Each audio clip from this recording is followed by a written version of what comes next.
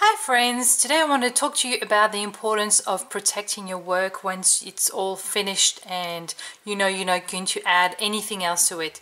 Obviously if you're working in a journal, you don't really need to protect your pages because you close your journal and the covers keep everything free from dust, the light and everything else. But if you're not working in a journal, if you're working on a canvas painting or an art tag like these ones, you really need to put something on there to protect your work, your paint, your embellishments and all of that.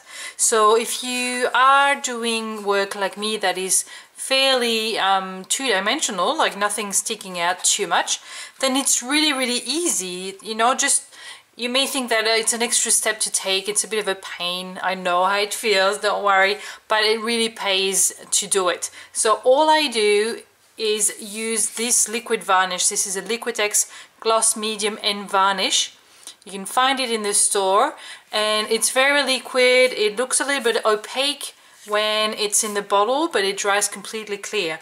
And really it's so simple. All you do is just pour a little bit in a little cup somewhere or a glass or anything. You don't even need much.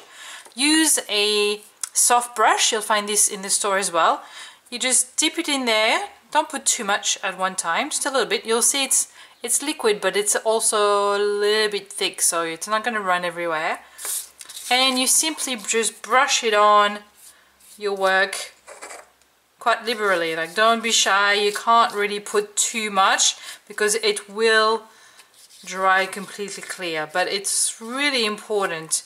And it's important to use a soft brush that doesn't leave too many brush marks. I'll show you the difference here.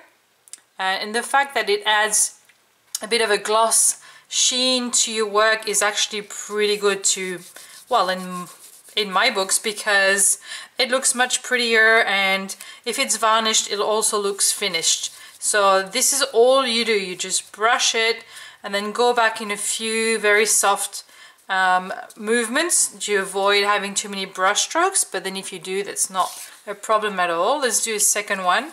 So you can see here I've got some collage, some paint, a little bit of texture with some modeling paste, and also some rub-on, so a little bit of everything. And even though you may have used gel medium to glue all that and it's sealed, it's still good to put a protective layer at the end. So there you go. This is all you need to do, and you'll see it will stay quite glossy like this, and it will have your work protected for many years to come. So please do this. It's important. You're putting all your energy and love into your work, so you might as well just protect it and keep it forever if you can. Bye for now.